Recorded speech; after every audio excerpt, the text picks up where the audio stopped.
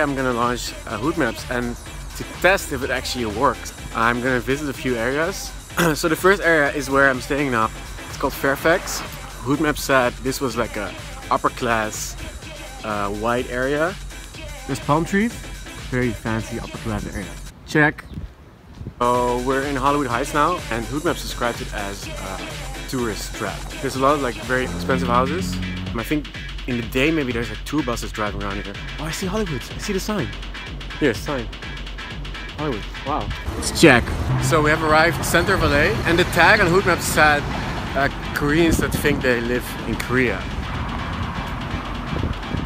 This is definitely Korean letters. We see Radio Korea. This does look just like walking in Seoul. Let's check.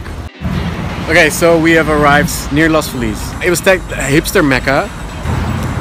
Bars named the Black Cat. Extremely hipster coffee shop.